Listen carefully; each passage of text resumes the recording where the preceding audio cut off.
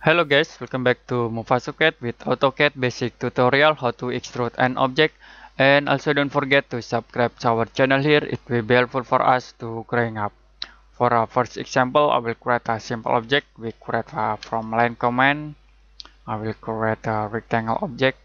Okay, and then we create a rectangle object here with a rectangle command. This is a line object, and then this is a polyline object. If you extrude this lens object, this is object will be converted into a surface. You can type extrude, enter, and select this all object, enter. You can extrude at this point. I will change into realistic view.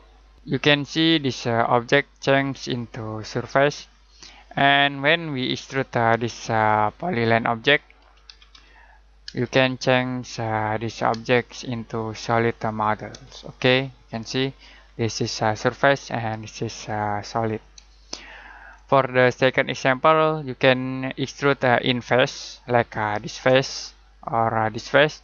You can tap extrude, press Ctrl button, hold, and select this face. For example, enter, and we extrude at this face. Okay, you can tap extrude, enter, press Ctrl button, hold, and select this face, and then we can extrude at this face. For the third example, I will extrude an object with direction. First, I will create a rectangle object from this point, change into front view. I will create a line from this point to the top, and then we rotate this line object from this point to this point. Now you can extrude this object, enter, tap D for direction, and select direction. I will select from this point to this point, and this object automatically extrude with line direction here. Okay, I will undo. Now you can tap extrude, select this object, enter, and tap D for direction, and choose a direction like at this line object, and we create this object with extrude in a direction.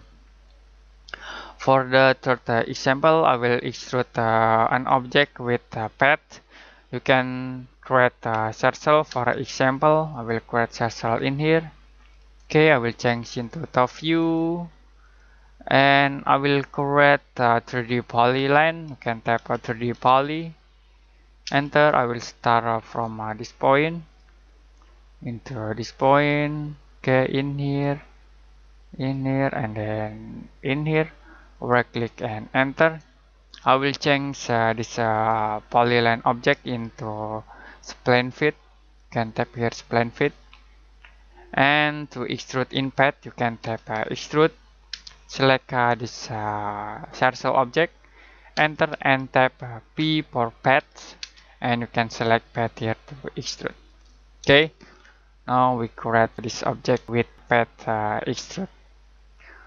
Okay, I think it's enough today for AutoCAD basic tutorial how to extrude an object. If you have any question about this tutorial, you can comment below this video, and see you next time in another AutoCAD basic tutorial.